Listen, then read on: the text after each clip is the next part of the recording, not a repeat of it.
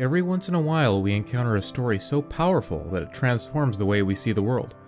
Or maybe it pushes us to finally make a significant change in our lives.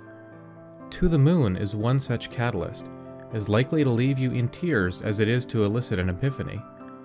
This narrative-focused 2D adventure game follows Dr. Eva Rosaline and Dr. Neil Watts, who work to give end-of-life patients a chance to relive their life over again, but only inside their head. As with all story-heavy experiences, so much of the joy is in discovering the plot and characters for oneself. To that end, I can safely say that everything you've heard about this almost 10-year-old title is true, so just go and play it for yourself.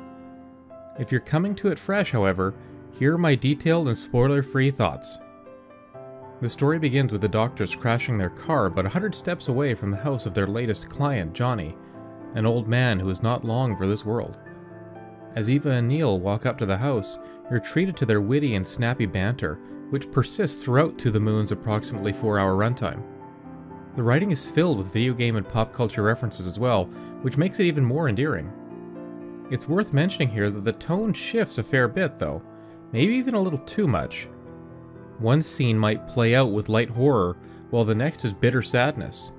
Fortunately, all of this is supported wonderfully by a memorable and evocative soundtrack. Johnny's dying wish is, as you might expect, to go to the moon, but your real task is to uncover the motivations behind that request. As Eva and Neil, you use a machine to enter Johnny's memories and retrace the steps of his memories, starting from the most recent and going all the way back to his childhood. Each time period of his life plays out over a brief vignette, where you seek out brief interactions between Johnny and other characters. You also collect items that let you unlock a memento so that you can move to the next memory. Before moving to the next memory, you play a brief tile-swapping minigame, but it felt like a needless distraction.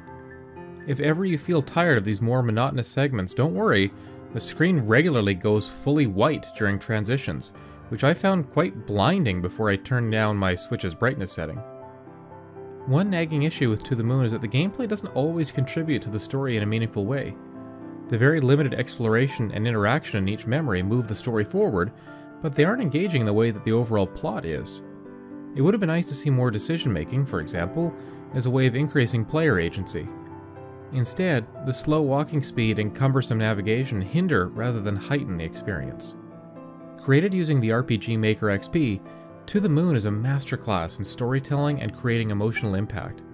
The beautiful soundtrack imbues Johnny's memories with tension and melancholy, but there is some tonal dissonance, especially during the first half of the game, that's really hard to reconcile. The gameplay itself does little to justify its existence, but it doesn't detract in a major way from how potent the narrative is and how overwhelming the conclusion is. Much like how I collapsed into my chair as the final credits rolled, the game actually crashes before the single post-credits scene, and it also froze on me once as well. These are unfortunate technical issues that frustrate, but are worth coping with. To the Moon tells a must-read story, but as a game, it's not without its flaws.